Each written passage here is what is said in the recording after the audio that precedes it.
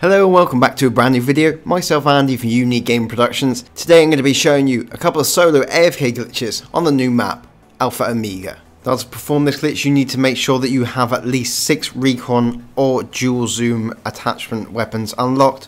Make sure you have them attached on your weapons as well.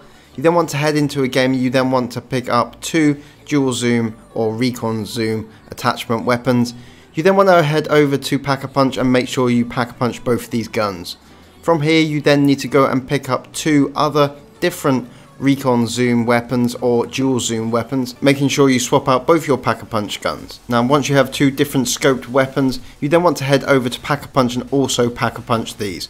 From here you then want to repeat this step once again. You then need to head over to 2 different scoped weapons and you want to pick up and swap out the weapons that you just previously packapunched. Now from here all you need to do is also packapunch these, and at this stage if you've done it correctly you should not be able to pop any elixirs. So from here once you've packapunched your 5th and 6th gun, all you need to do is re-packapunch them and make sure that you leave them in the packapunch. Once you've left them both in the packapunch, all you need to do is activate your specialist. From here it'll be completely unlimited, and for this glitch to make it easier it's best to have the Ragnarok DG5s to go AFK. You then want to make your way over to the ADP control, and from here all you need to do is line up where I do.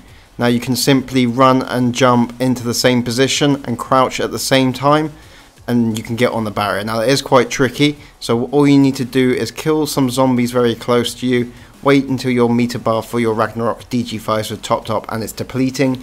Then all you need to do is run in the same position as I do. You need to jump, slam down with your Ragnaroks, but as you're slamming down you need to spam the crouch button. If done correctly you'll land on the same barrier, and from here all the zombies will simply run into you. The dogs and the crawlers, you'll be absolutely fine to everything. Now you can also do this in other spots, but what I will suggest is actually to have Wind as well. Make sure you have Wind as well and Stronghold. You may get the odd slap from the odd dog now and again, so that will make sure that you'll be covered from that. Big shout out to the founders, their names will be in the description below, so be sure to check them out. And as always, if you did like this video, we appreciate it if you could drop a like. And if you're new to the channel and you haven't subscribed with notifications on, be sure to do that so you do not miss out on the best brand new and up to date available glitches for all of you. But other than that, I believe that's it from me. Until next time, peace.